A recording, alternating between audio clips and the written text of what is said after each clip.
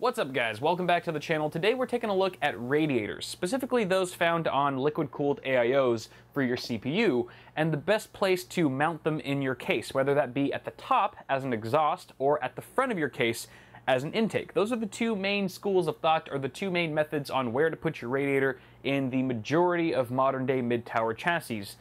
So there are pros and cons to both, and today we're actually going to test both options to see which one reigns supreme. Now, the great thing about having your radiator mounted at the top of your case as an exhaust is that you're exhausting all the hot air from within your case outside of it. So it's actually going to be good for the rest of your internal components because you're ejecting all that hot air far away from them. However, you're also taking all that hot air and you're permeating your fin stack in that radiator with it. So that could potentially be hazardous for your CPU temps. When you actually have things like your GPU generating lots of heat under load and that warm air gets circulated inside your case and then passed through that fin array, that could potentially lead to higher CPU temperatures. We're going to find out whether or not it makes a difference today. On the other side of the argument, if you have a front-mounted radiator set to intake, you're pulling a lot of cool, fresh air from your ambient surrounding environment, which is generally cooler than the warm air circulating inside of your case. So that's good for CPU temperatures. At the same time, once that cool, fresh air permeates the fin stack,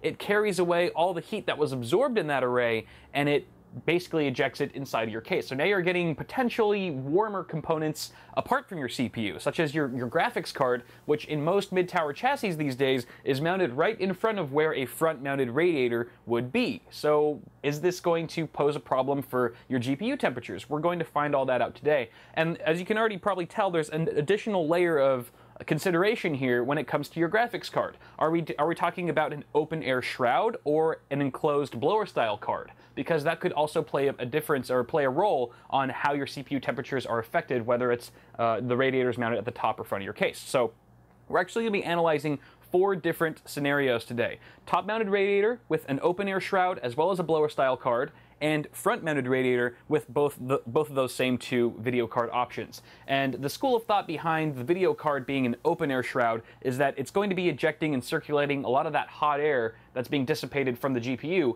into your case. So if you were to have a top-mounted radiator and an open-air shroud, is that going to pose an issue for your CPU now? Because you're generating more heat inside of your chassis that's going to now be funneled through that radiator at the top of your case. Conversely, if you're dealing with a blower-style card, you don't have to worry so much about hot air being spewed out from your GPU into your case because all that hot air is being ejected out the back. That's just how blower-style cards are designed for the most part. At the same time, you generally get higher temperatures on your GPU with a design of that style because you don't have as many exit points for hot air to just be dissipated all around it. It's more considerate. It takes one for the team, so to speak, for your other internal components by harboring all of the hot air to itself and having a smaller exit window to eject it out of. So we're going to be taking a look at those 4 scenarios today to see which one is the most optimal, what you should be looking out for, if it really makes any difference at all, and at the end of the day, which solution works best for your needs. So I already have all the hardware set up here. I guess we'll just go over everything. So as far as the processor we're using, we've got the Core i7-7700K. So we are dealing with the Kaby Lake architecture, the latest 7th generation core processors from Intel.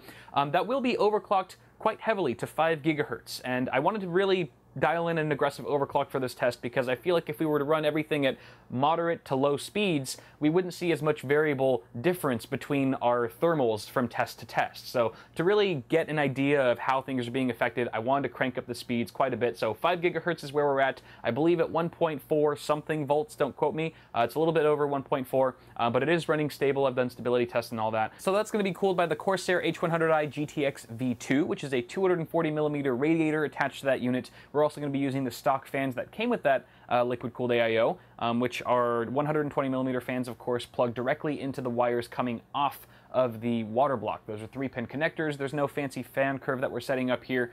It's just going to be running at the default balanced RPM speeds that come right out of the box. Additionally, for our motherboard, we've got the MSI Z270 Gaming Pro Carbon, and that's going to be paired with 16 gigs of Corsair Vengeance LPX memory at 3000 megahertz. We've also got 2 GTX 1070s that will be tested separately, of course.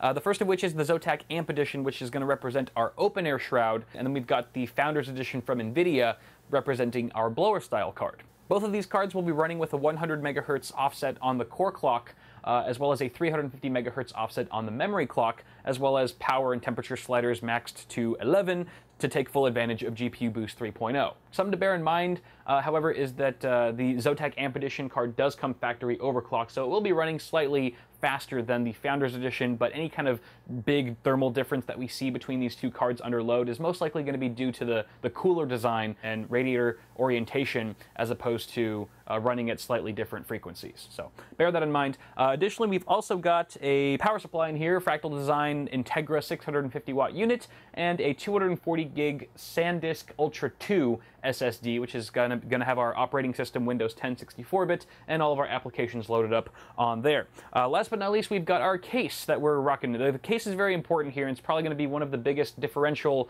factors. If you guys were to test this at home, you might get completely different results than I am today based on the hardware you're using, particularly your chassis and how good the airflow is within that.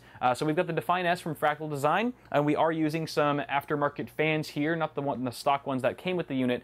So we've got a rear exhaust 140 millimeter Fractal Design Venturi fan. That is the case fan, not the static pressure one. That's going to be, again, our rear exhaust. And then we've got two NZXT case fans that came off of the Manta, either the Manta or the S340. They might actually be the exact same model fans, but we've got two of those, which are going to, their positions are going to vary based on where the radiator is. So in our test where the radiator is at the top of the case, those two fans are going to be mounted at the front. Did I say they were 120s? They're 120 millimeter fans, if I didn't mention that. So they're going to be mounted at the front of the case when the radiator's on top, and they're going to be mounted at the top of the case when the radiator's at the front. Hope that makes sense. And that's also going to play a huge role. If you have 0 or 1 case fan in your setup and everything else is identical here, you might see drastically different results. So bear that in mind. This is a very specific use case scenario, but I did try my best to pick some components that reflect a modern day high-end mid-tower that is going to be primed for overclocking, which hopefully is somewhat representative of some of you out there. So I think on that note, ladies and gentlemen, we're ready to fire up some tests with Unigine Heaven 4.0 back here. We're going to be doing 30-minute runs. So all 4 of the scenarios that we're testing are going to get 30 minutes a piece under load in this particular application. We're going to go ahead and circle back with the results, and we're going to see once and for all how the temperatures both on our CPU and our GPU might be affected by radiator orientation, as well as the type of video card shroud that we'll be using in this chassis. Should be interesting. Don't go anywhere. We'll be right back. I'll be right back. I'm alone. I'm always alone. All right, y'all. So we have run the tests, and I have the results here, and very, very telling numbers, actually. You guys are going to find this very interesting. So we're going to start off with the top-mounted radiator tests first. So both of those with the blower-style fan and the open air shroud, and see how those compared. So with a top-mounted radiator set to exhaust, our blower-style card saw CPU temperatures all the way up to 77 degrees Celsius on the package, and our GPU got as hot as 83 degrees Celsius. Now, 83 degrees C on an overclocked Founders Edition GTX 1070 is perfectly normal, especially since we cranked the temperature slider all the way up with an MSI Afterburner. So that's not too big of a concern. 77 degrees Celsius on the package of our CPU is pretty warm. I mean, granted, we are overclocked pretty heavily to 5 gigahertz, but I wouldn't want to see any temperatures go beyond that. So let's see how we fared with an open air shroud with our Zotac card, also overclocked, with the same top-mounted radiator configuration. 86 degrees Celsius on our CPU. We went up, what is that, 9 degrees Celsius, just from going from a blower-style card to an open air shroud. Our CPU rose 9 degrees Celsius just because we changed the type of video card shroud we were using with a top-mounted radiator in the mix.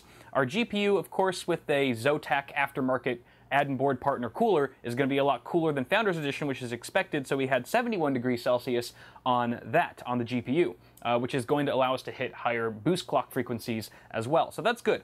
So great for our GPU, not so hot, or actually very hot in a bad way, for our CPU. Now things get really interesting when we switch to the front-mounted radiator. So with the blower-style card and a front radiator, we saw a CPU temperature of 76 degrees Celsius on the package and a GPU temp of 84 degrees C. Now that's not the interesting part, because that's pretty much exactly what we saw, almost identical to what we saw with a top-mounted radiator and that same blower card.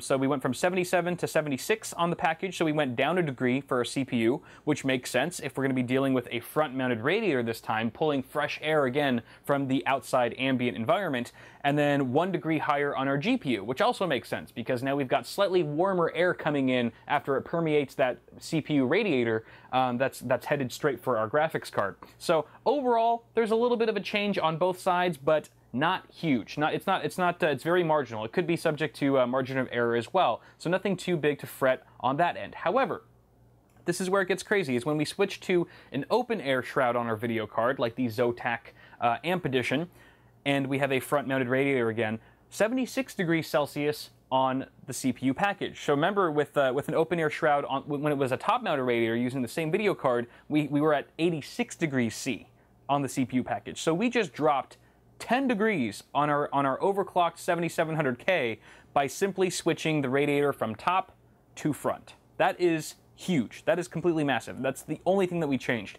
On the GPU front, we got 71 degrees Celsius, which is pretty much staying in tune and consistent with what the Zotac amp card has been delivering throughout today's testing. So that's nice to see. And you can see there that actually brings up another huge point. The graphics card is hardly affected. Actually, whether it's blower or open air, it's hardly affected. It does not care where the radiator is. It might go up a degree or down a degree, but for the most part, your CPU temperatures, your CPU is not going to be emitting nearly as much heat inside your case as the video card is if you're dealing with an open air shroud. That's why the CPU went up 10 degrees as soon as we had the top radiator ingesting all the hot air through its fin stack. So that's really interesting. If you guys are rocking a open air shroud on your video card, which these days most of us are, and you have a liquid-cooled AIO for your CPU inside of your case, if you have the option to mount it to the front, I would very much do so. And I'd be curious to hear what your guys' results are if you were to test it yourselves at home.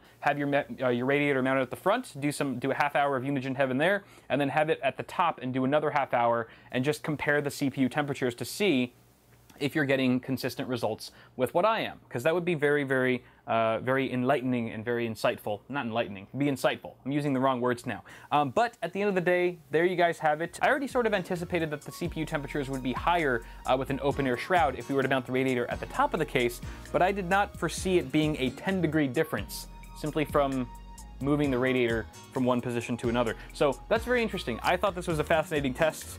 Despite my hypothesis already being correct, it just kind of took it to the extreme and went a bit further than that, blew my expectations out of the water. But let me know what you guys think, which orientation you have your radiators mounted in your chassis, assuming you have liquid-cooled AIOs on those CPUs of yours, and if it seems to make much of a difference, whether it's mounted to the top or the front, or if you're going to be doing any further testing, feel free to also share your results in the comments so that we can all see it. But that's pretty much going to do it for this little test, guys. Let me know what you thought in the comments below. Feel free to like the video if you enjoyed this type of experimental content. And that is pretty much going to do it for now. Thank you all so much for watching. Subscribe to the channel as always if you don't want to miss any more tech stuff coming up in the future very soon. And until next time, I guess I'll see you guys in the next video. Have a good one, guys. Bye.